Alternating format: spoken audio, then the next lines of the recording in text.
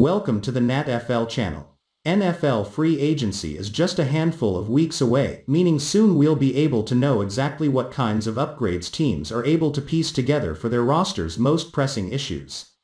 One area we can expect the Miami Dolphins to make some changes is at wide receiver.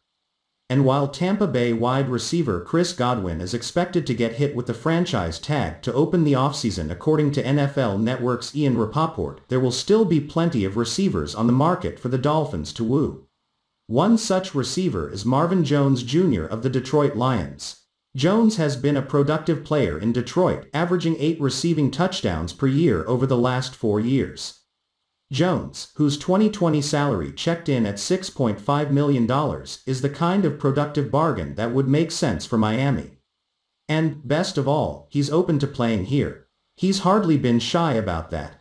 Earlier in the 2020 NFL season, Jones liked several tweets calling for him to join the Miami Dolphins this offseason. And now, Jones has shared an Instagram video of a fan calling for him to play for the Dolphins this upcoming season and serve as an upgrade to Miami's receiver room.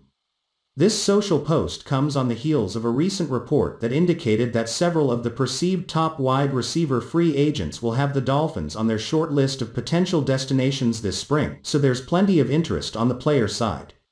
Jones is listed at 6'2" and 199 pounds, so he's somewhat a continuation of what the Dolphins have trended towards in the past with size at the receiver position.